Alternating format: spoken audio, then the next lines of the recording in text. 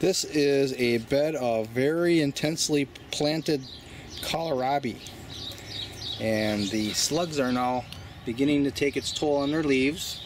And I've successfully grown this Cossack kohlrabi with all types of slugs, and every single leaf being even worse than that, and they still grow a bulb, and the bulb is mostly thick enough to thwart all their chewing efforts as well. They just kind of make little scars on the surface. So you can get a harvest even if you have a lot of slugs. But I'm going to be doing something here as an experiment. I'll show you in a bit. Alright, here's the first step in the process. I seriously thinned out their leaves, especially the ones that were angling away from the plant, from the bulb. And now I got a lot of sunlight in there. I'm going to dry that soil out a little bit. And I also harvested one maybe a little bit early. This one is probably the one I should have harvested. There's another one that's getting pretty big. But I took this one because it looked like there was either a rodent, or it doesn't look like it just split. But once the skin is penetrated like that, these things can get rotten really fast. So this is going to be the first kohlrabi harvest of the season, and you can see these little slugs. That's what we're battling. And I actually picked off, I don't know, maybe 50 of them yesterday. And I picked off the slugs yesterday off of an onion patch. Well, I think I picked off 30 or 40 this morning off of these kohlrabis. So now I got to do something. Now here's the next step.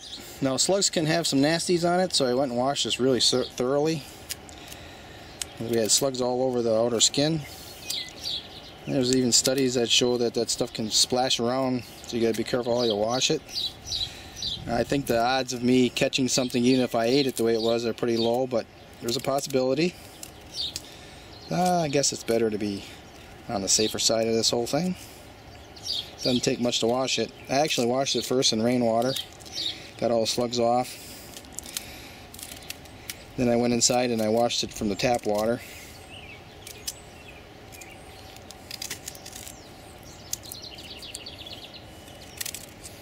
And I got this fishing fillet knife. Gives you a little thinner cut.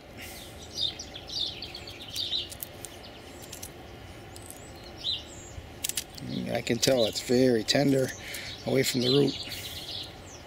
I think that looks pretty good, don't you? What do you think?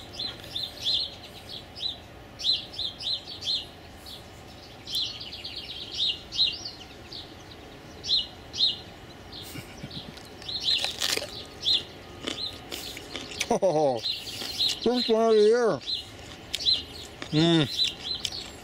Oh, is that juicy? Just look at the water coming out of there.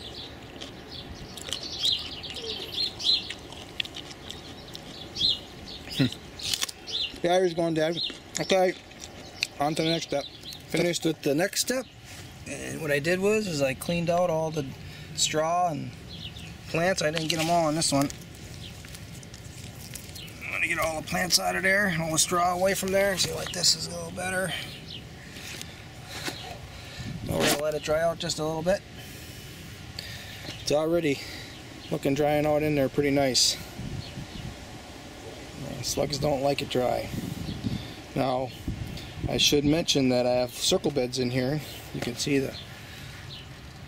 right here is the inner circle that I mulch, and that is probably the home of those slugs. And I do have more experiments to do, and I'll show you that as we go along. Okay, this is the next step. I'm after these zebra mussel shells.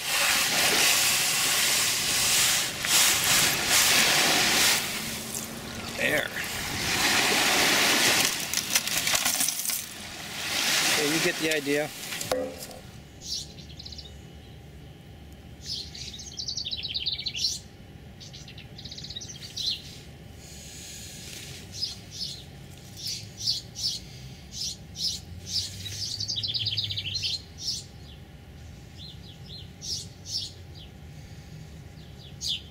I don't think it likes it.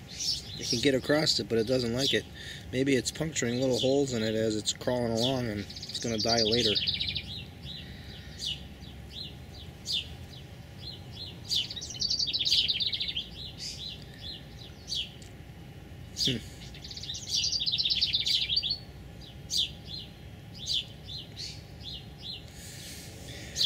that sit there. I gotta go get my coffee.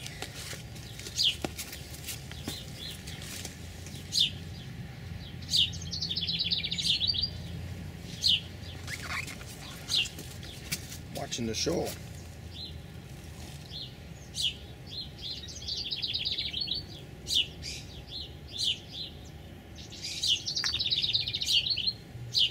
Definitely doesn't like it.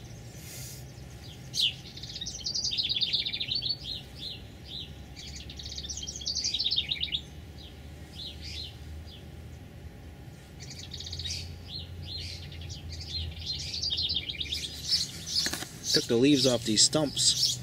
It concentrated. Oh, there's another one right there. It concentrated the slugs on these little stumps, and I was able to get at them and kill them real easy. Whereas without all these leaves, it was hard to find them all. So slugs probably has some parasites and other things on them that I gotta wash my hands again. Alright, here it is. You seen it for yourself? Alright, this is a couple of days after I've applied the zebra mussel sand mix underneath the kohlrabis, and it does not stop the slugs. See, the slugs are still able to crawl through there. There are less slugs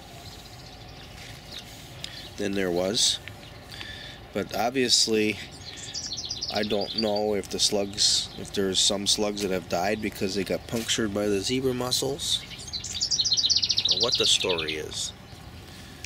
See, I've been picking, last night I picked some off of the ends here, and the ends are still excluding or extruding or pumping out juices, and these slugs are actually kind of gathering at the ends of these little stubs. Well, the one benefit here that I can definitely say is because I thinned out the leaves, now it's easy to see the slugs, and then they just sit here on this end and I can pick them off really easy.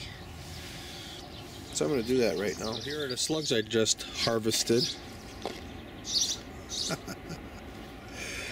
Oh yeah, have I gone out of my mind? Harvested? What do you mean harvested? Yes, well, this is what I'm doing. I'm washing them out in my comfrey tea tank. Ooh, look at the mosquitoes want to lay eggs in there.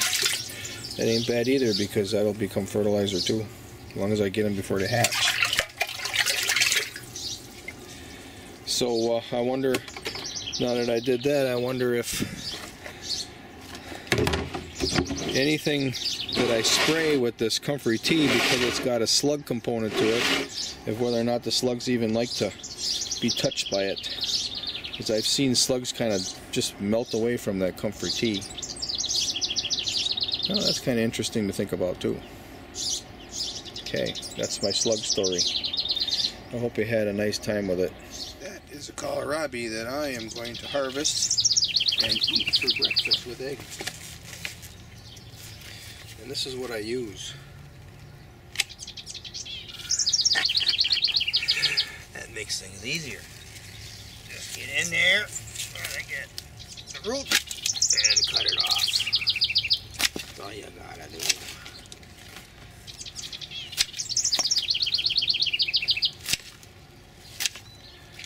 There.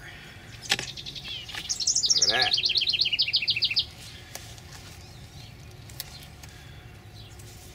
That's not a bad size. This is the second one I've harvested out of this little patch. I've planted quite a few of them here very densely. And the idea was I was going to thin them out and eat them as I go.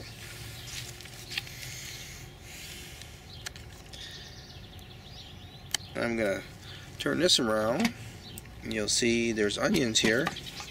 And I'm going to have some onions with. Actually, the onions, those are potato onions. I don't want to harvest those yet. These are a mixture of shallots and candy onions, and I got to get some of these candy onions out of there so the shallots can grow. That's a shallot. You can see it has divided. That's another shallot. Here's a candy onion. It's all by itself. Here's one I've been stepping on, so I'll grab two of these right here. So that's going to be with eggs for breakfast this morning right there.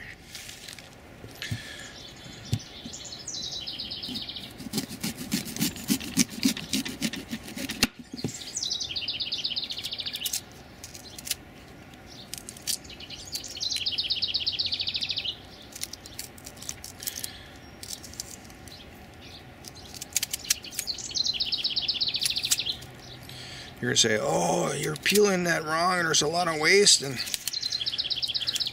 all that stuff. And I say, no, there's no waste here. Everything is being recycled, don't worry.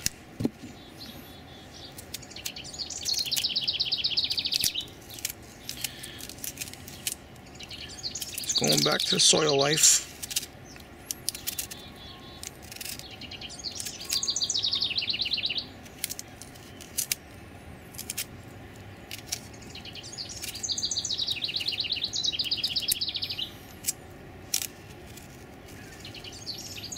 There, look at that.